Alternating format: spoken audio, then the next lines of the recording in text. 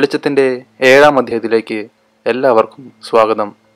Shri Santhosh George കുളങ്ങരയുടെ കേരളൈസത്തിൻ്റെ തുടർ അധ്യായത്തിലേക്ക് എല്ലാവർക്കും ഒരിക്കൽ കൂടി സ്വാഗതം. ഊർജത്തിൻ്റെ ഉറവിടങ്ങൾ. ഓരോ ഓണക്കാലവും പിന്നിടുമ്പോൾ കേരളത്തിൽ വൈദ്യുതി ഉപഭോഗം എത്ര വർദ്ധിക്കുമെന്ന് നാം വിലയിരുത്തിയിട്ടുണ്ടോ? വൻകിട ഗൃഹോപകരണ കച്ചവടക്കാർ ഓരോ പുതിയ ഷോറൂം തുറക്കുമ്പോഴും എത്ര യൂണിറ്റ് വൈദ്യുതിയാണ് കേരളത്തിൽ കൂടുതലായി വേണ്ടിവരുന്നതെന്ന് നാം പലപ്പോഴും ചിന്തിച്ചിട്ടില്ല. കേരളത്തിൽ വിൽക്കപ്പെടുന്ന ഓരോ ഗൃഹോപകരണവും ഓരോ ദിവസവും കൂടുതലായി ഉപയോഗിക്കുന്ന വൈദ്യുതി എത്രയാണെന്ന് ഓർക്കാറുണ്ടോ? 1 കോടി മൊബൈൽ ഫോണുകൾ കേരളത്തിൽ ദിവസവും ചാർജ് ചെയ്യപ്പെടുന്നുണ്ട്. ഇതിനെല്ലാമുള്ള വൈദ്യുതി കേരളത്തിൽ കൂടുതലായി ഉൽപ്പാദിപ്പിക്കുന്നുണ്ടോ?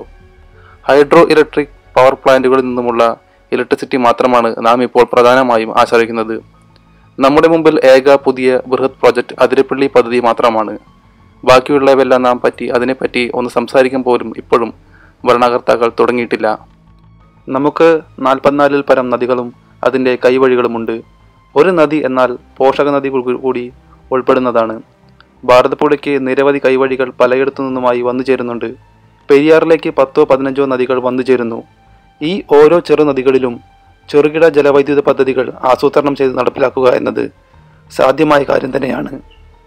ഞാൻ ഈയിടെ നോർവേയിലൂടെ ദീർഘദൂരം സഞ്ചരിക്കുമ്പോൾ ഒരു നദിയുടെ തീരത്തുകൂടിയാണ് കുറേയധികം ദൂരം സഞ്ചരിച്ചത്. ഒരു മലമ്പ്രദേശത്തു കൂടി നദിയുടെ ഓരം ചേർന്ന് യാത്ര ചെയ്യുമ്പോൾ നിരവധി ഹൈഡ്രോ ഇലക്ട്രിക് പ്രോജക്റ്റുകൾ എനിക്ക് കാണാൻ സാധിച്ചു. അവിടെയെങ്ങും ഒരു ഡാമില്ല. അണക്കെട്ടുകളില്ലാത്ത ഹൈഡ്രോ ഇലക്ട്രിക് പവർ പ്ലാന്റുകൾ അവിടെ നമുക്ക് കാണാൻ സാധിക്കും. അതേക്കുറിച്ച് കൂടുതൽ അന്വേഷിച്ചപ്പോൾ ബ്രസീലിലെ ഒരു കമ്പനി ഒഴുകുന്ന ജലത്തിൽ നിന്നും വൈദ്യുതി ഉൽപ്പാദിപ്പിക്കുന്ന ജനറേറ്ററുകൾ നിർമ്മിക്കുന്നുണ്ടെന്നറിഞ്ഞു. ഇപ്പോൾ ആ ജനറേറ്ററിന്റെ കപ്പാസിറ്റി 260-270 കിലോ വാട്ടാണ്. അതായത് അതുപോലെ 4 യൂണിറ്റുകൾ ചേർന്നാലേ 1 മെഗാവാട്ട് ഉൽപ്പാദിപ്പിക്കാനാകൂ. നമുക്ക് 500 മെഗാവാട്ടിന്റെ ഒരു പദ്ധതി ആസൂത്രണം ചെയ്ത് നടപ്പിലാക്കാൻ പതിറ്റാണ്ടുകൾ വേണ്ടിവരുമെങ്കിൽ 1 മെഗാവാട്ടിന്റെ 500 പദ്ധതികൾ സ്ഥാപിക്കാൻ കുറഞ്ഞ കാലയളവിൽ നമുക്ക് സാധിക്കില്ലേ? അത് പരിസ്ഥിതിക്ക് ആഘാതം ഉണ്ടാക്കുന്നില്ല, മലിനീകരണം ഉണ്ടാക്കുന്നില്ല, അതിന് വലിയ മുതൽ മുടക്ക് വേണ്ടിവരുന്നില്ല. മലയോര പ്രദേശങ്ങളിലെ ഓരോ ഗ്രാമപഞ്ചായത്തിൽ നിന്നും ഒഴുകി വരുന്ന നദികളിൽ നിന്നും വൈദ്യുതി ഉണ്ടാക്കാൻ കഴിയും. ഹൈഡ്രോ ഇലക്ട്രിസിറ്റിയുടെ പുതിയ ട്രെൻഡ് കൂറ്റൻ ഡാമുകളില്ലാതെ പരിസ്ഥിതിയെ മുക്കിക്കളയാതെ ചെറുകിട വൈദ്യുതി പദ്ധതികളായിട്ടാണ് ഇത് തുടക്കം കുറിക്കേണ്ടത്. ഡാമുകളുടെ ഏറ്റവും വലിയ അപകടം അത് നദിയെ ഒഴുക്കും അതിൻ്റെ എക്കാലത്തെ ഒഴുക്കിനെ ഉൾപ്പെടെ തടസ്സപ്പെടുത്തി നിൽക്കും എന്നതാണ്. മത്സ്യങ്ങൾക്കും മൈക്രോബുകൾക്കും സുഖമായി യാത്ര ചെയ്യാൻ അല്ലെങ്കിൽ സഞ്ചരിക്കാൻ സാധിക്കാത്ത ആവാസ വ്യവസ്ഥ തകിടം മുറിയും. ഓരോ ഡാം റിസർവോയറും ആയിരക്കണക്കിന് ഏക്കർ വനങ്ങളെ ഉൾപ്പെടുത്തിയുള്ള പ്രദേശങ്ങളിൽ വെള്ളത്തിനടിയിലാവും. എന്നാൽ ചെറുകിട പദ്ധതികളുടെ ഗുണം സ്വാഭാവിക ജൈവവ്യവസ്ഥ നിലനിർത്താൻ അത് സഹായിക്കുമെന്നാണ് വിദഗ്ധരുടെ അഭിപ്രായം. വർഷം തോറും ഡാം മെയിൻ്റനൻസിന് ഭീമമായ തുക മുടക്കേണ്ടതില്ല. ഡാം തന്നെ ഇല്ലാത്തതുകൊണ്ട് നദിയുടെ ഒഴുക്ക് നിലനിർത്താൻ സാധിക്കും. ആ ഒഴുക്കിന്റെ ശക്തി കൊണ്ട് മാത്രം പ്രവർത്തിക്കുന്ന ജലവൈദ്യുത പദ്ധതികളിൽ ഒന്നാണ് run off the river പ്രൊജക്ടുകൾ. 1/2 megawatt ഉൽപ്പാദന ശേഷിയുള്ള 10-20 യൂണിറ്റുകൾ ഒരു നദിയിൽ തന്നെ സ്ഥാപിക്കാനാകും. അതിനുള്ള സാങ്കേതിക വിദ്യയും യന്ത്രങ്ങളും നൽകുന്ന നിരവധി കമ്പനികൾ ഇന്ന് ലോകത്തുണ്ട്. ഒരു നദിയിൽ 1/2 മെഗാവാട്ടിന്റെ ഒരു യൂണിറ്റ് സ്ഥാപിച്ചു കഴിഞ്ഞാൽ 1/2 കിലോമീറ്റർ താഴെ അടുത്ത് യൂണിറ്റിന് സ്ഥാപിക്കാവുന്നതേയുള്ളൂ. അങ്ങനെ സ്വച്ഛമായി ഒഴുകുന്ന ആ നദിയിൽ ഉടനീളം നമുക്ക് ജനറേറ്ററുകൾ സ്ഥാപിക്കാൻ കഴിയും. അതുമാത്രമല്ല, കൂറ്റൻ ഡാമുകളും ടണലുകളും പവർ ഹൗസുകളും അത് നിർമ്മിക്കാനുള്ള കാലതാമസവും എല്ലാം പരിഗണിക്കുമ്പോൾ പദ്ധതി ചിന്തിച്ചു തുടങ്ങി മാസങ്ങൾക്കുള്ളിൽ നിസ്സാര ചെലവിൽ തന്നെ വൈദ്യുതി ഉൽപ്പാദിപ്പിച്ചു തുടങ്ങാവുന്ന പദ്ധതികളാണ് ROR പദ്ധതികൾ. മഴക്കാലത്ത് 100% ഉൽപ്പാദനം നൽകുന്ന ഈ പ്രൊജക്ടുകളിൽ വേനൽ കടക്കുന്നതോടെ ഉൽപ്പാദനം കുറയും എന്നതു മാത്രമാണ് ഒരു പ്രശ്നം. വേനലിൽ സുലഭമായി ലഭിക്കുന്ന സൂര്യപ്രകാശത്തെ സോളാർ വൈദ്യുതിയായി മാറ്റുന്ന ഒരു ബൃഹത് പദ്ധതി കൊണ്ട് ആ സമയത്തെ പ്രതിസന്ധി പരിഹരിക്കാം. ഒപ്പം മഴക്കാലത്ത് പരമ്പരാഗത ഡാമുകളിൽ പരമാവധി ജലം നിറച്ചെടുക്കുക.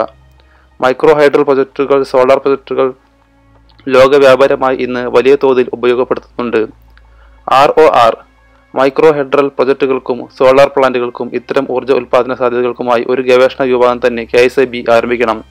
ജലത്തെ പ്രധാനമായി ഊർജ്ജോൽപാദനമായി ഉപയോഗപ്പെടുത്തുന്ന നമ്മൾ ഇത്തരം മൈക്രോ ഹൈഡ്രൽ പ്രൊജക്ടുകൾ സ്ഥാപിക്കുന്നതിൽ നോർവേ, സ്വിറ്റ്സർലാൻഡ് തുടങ്ങിയ രാജ്യങ്ങളെ മാതൃകയാക്കിയാൽ മതി. യൂറോപ്പിലെ മലയോര ഭൂപ്രകൃതിയുള്ള ഒട്ടുമിക്ക രാജ്യങ്ങളിലും ഇത്തരം യൂണിറ്റുകൾ ധാരാളമായി ആശ്രയിക്കുന്നുണ്ട്. ഏത് ടെക്നോളജിയും ലോകത്ത് ബാക്കിയെല്ലായിടത്തും വിജയിച്ച് അതിനുശേഷമാണ് കേരളത്തിലേക്ക് എത്തുന്നത്. നമ്മുടെ പ്രധാന പ്രശ്നം ഇതുതന്നെയാണ്. ഇനി വരാൻ പോകുന്ന ടെക്നോളജിയിലാണ് ഇൻവെസ്റ്റ് ചെയ്യേണ്ടത്. സ്വകാര്യ കമ്പനികൾ മുതൽ ആർക്കും ഇത് നടപ്പിലാക്കാവുന്ന അനുവാദം നൽകുക എന്നതാണ് ഗവൺമെന്റ് ചെയ്യേണ്ടത്.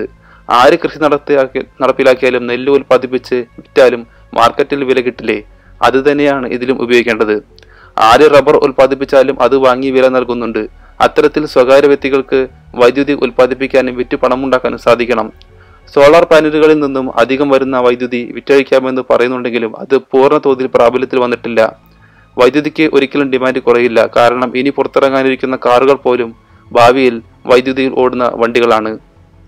അമേരിക്കയിൽ വലിയൊരു ശതമാനം ഇപ്പോൾ ഇലക്ട്രിക് കാറിലേക്ക് മാറിക്കഴിഞ്ഞു. നോർവേയും അങ്ങനെ തന്നെ. 500 കിലോമീറ്റർ വരെ ഒറ്റ ചാർജിങ്ങിൽ ഓടുന്ന കാറുകളിലേക്ക് ടെക്നോളജി വികസിച്ചു.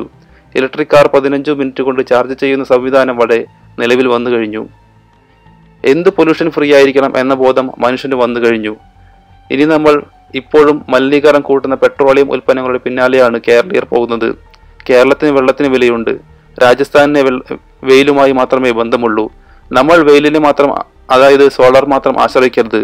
ജൂൺ മുതൽ സെപ്റ്റംബർ മാസങ്ങൾ വരെ അത് പരാജയമാകും. ആ സമയത്തിനു വേണ്ടി മിനി ഹൈഡ്രൽ പ്ലാന്റുകൾ രൂപകൽപ്പന ചെയ്യണം.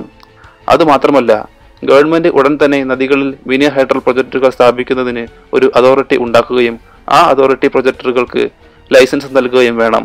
അങ്ങനെ ഫീസ് അടച്ച് ലൈസൻസ് എടുക്കുന്ന ആർക്കും നദിയിൽ ഫ്ലോട്ടിംഗ് ഹൈഡ്രൽ പ്രൊജക്ട് സ്ഥാപിക്കാം എന്ന സ്ഥിതി ഉണ്ടാകണം. ഇതിൽ ഉൽപ്പാദിപ്പിക്കുന്ന വൈദ്യുതി ഗവൺമെന്റ് വാങ്ങിയാൽ മതി. കാർബൺ ക്രെഡിറ്റ് എന്നും മറ്റുള്ള ചില ആനുകൂല്യങ്ങൾക്കുണ്ട്. ഡീസൽ, കൽക്കരി തുടങ്ങിയ ഇന്ധനങ്ങൾ കൊണ്ട് ഉൽപ്പാദിപ്പിക്കാവുന്ന എനർജിക്ക് പകരമായി നോൺ കൺവെൻഷൻ എനർജി ഉണ്ടാക്കിയാൽ അത്രയും അളവ് വൈദ്യുതിക്ക് ഉണ്ടാക്കാൻ കാർബൺ കത്തിക്കുമ്പോൾ പ്രകൃതിക്ക് ഉണ്ടാകുന്ന നാശത്തിന് അല്ലെങ്കിൽ വൻ നാശങ്ങൾക്ക് അത് ഒരു പരിധിവരെ തടയിട്ട് നിൽക്കാൻ സാധിക്കും. നമ്മുടെ പട്ടണങ്ങളിലെ കോൺക്രീറ്റ് കെട്ടിടങ്ങൾക്ക് മുകളിൽ സോളാർ പാനലുകൾ നിർബന്ധമായി സ്ഥാപിക്കണമെന്ന് നിയമം ഉടൻ തന്നെ പാസ്സാക്കണം. അത് നടപ്പിലാക്കി തുടങ്ങണം. കെട്ടിടത്തിന് മുകളിൽ സ്വന്തമായി പ്ലാന്റ് സ്ഥാപിക്കാൻ കഴിയാത്തവരുടെ ടെറസ് വാടകയ്ക്ക് കൊടുത്തത് പ്ലാന്റുകൾ സ്ഥാപിക്കുന്ന കമ്പനികളും ഉണ്ടാകണം. ഇപ്പോൾ 1 മെഗാവാട്ട് വൈദ്യുതി അല്ലെങ്കിൽ 1 മെഗാവാട്ട് സോളാർ വൈദ്യുതി ഉൽപ്പാദിപ്പിക്കണമെങ്കിൽ 5 ഏക്കറിലധികം സ്ഥലം വേണമെന്നാണ് പറയുന്നത്. സ്ഥലദൗർലഭ്യത കേരളത്തിന് അനിവാര്യമായ പ്രശ്നം തന്നെയാണ്. പക്ഷേ അതിന് പരിഹാരവുമുണ്ട്. നാഷണൽ ഹൈവേ ഡിവൈഡറുകൾക്ക് മീതെ സോളാർ പാനൽ സ്ഥാപിക്കാൻ കഴിയും. കുവൈറ്റിൽ അത് ചെയ്യുന്നുണ്ട്. കേരളത്തിൽ വിസ്തൃതമായ കടൽ തീരങ്ങളിൽ സ്ഥാപിക്കാം. ജലാശയങ്ങളിൽ സ്ഥാപിക്കാം. ഡാം റിസർവറുകളിൽ ചെലവ് കുറഞ്ഞ് പ്ലാസ്റ്റിക് ഫ്ലോട്ടുകൾ സ്ഥാപിച്ച് അതിൽ പാനലുകൾ നിരത്താം. കരയിലെ സ്ഥാപിക്കുന്നതിനേക്കാൾ ചെലവ് കുറവാണ് ഫ്ലോട്ടിംഗ് പാനലുകൾക്ക്. ജപ്പാനിലൊക്കെ അത് വളരെ പ്രചാരത്തിലെത്തിക്കഴിഞ്ഞു. 1 മെഗാവാട്ട് വൈദ്യുതി ഉൽപ്പാദിപ്പിക്കുന്ന സോളാർ പാനൽ പ്രചാരത്തിൽ ഇറങ്ങിക്കഴിഞ്ഞു. അതുമാത്രമല്ല, കേരളത്തിൽ ഏകദേശം 75 തൊട്ട് 80 ലക്ഷം രൂപ വരെ ഒരു വർഷം അതിൽ നിന്നും റിട്ടേൺ ഉണ്ടാകും. ഏകദേശം 6 കൊല്ലം കൊണ്ട് മുടക്കുമുതൽ തിരിച്ചു കിട്ടും. 7ാമത്തെ വർഷം മുതൽ ഇത് പദ്ധതി ലാഭത്തിലേക്ക് എത്തിത്തുടങ്ങും. ഇടുക്കി ഡാമിന് മാത്രം 15,000 ഏക്കർ റിസർവോയർ ഉണ്ട്. 2000 മെഗാവാട്ട് ഉൽപ്പാദിപ്പിക്കുന്ന സോളാർ ഏരിയ അവിടെയുമുണ്ട്. കേരളത്തിലെ എല്ലാ ഡാം റിസർവോയറുകളും ഉപരിതലം സോളാർ പാനലുകൾ കൊണ്ട് നിറയ്ക്കണം. ഒപ്പം നമ്മുടെ എല്ലാ നദികളിലും മിനി ഹൈഡ്രൽ പവർ പ്ലാന്റുകൾ സ്ഥാപിക്കേണ്ടിയിരിക്കുന്നു. 1 മെഗാവാട്ടിന്റെ 1/2 മെഗാവാട്ടിന്റെയും എല്ലാം 100 കണക്കിന് പ്ലാന്റുകൾ വരണം. പഞ്ചായത്തുകൾ ഉൽപ്പാദിപ്പിക്കുന്നത് കൂടാതെ സ്വകാര്യ വ്യക്തികൾക്കും അതിനുള്ള അനുമതി നൽകണം. സബ്സിഡിയും ബാങ്ക് ലോണും പലിശരഹിത വായ്പയും എല്ലാം കമ്പനിക്ക് കൊടുക്കുകയും ചെയ്യണം. 5 വർഷം കൊണ്ട് നടപ്പിലാക്കാവുന്ന 1000-ത്തിലധികം പദ്ധതികൾ ആസൂത്രണം ചെയ്യണം.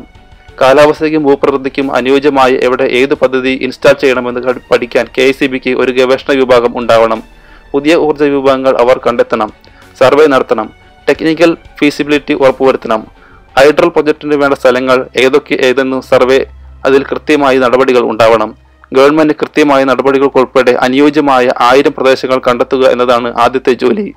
മിഷൻ 1000 മെഗാവാട്ട് എന്ന് പേരിട്ട് അടുത്ത 5 വർഷം കൊണ്ട് 1000 മെഗാവാട്ട് വൈദ്യുതി കേരളത്തിൽ ഉൽപ്പാദിപ്പിക്കാനും മികച്ച വൈദ്യുതി വിൽക്കാനും സാധിക്കുന്ന ഒരു പദ്ധതി രൂപീകരിക്കണം.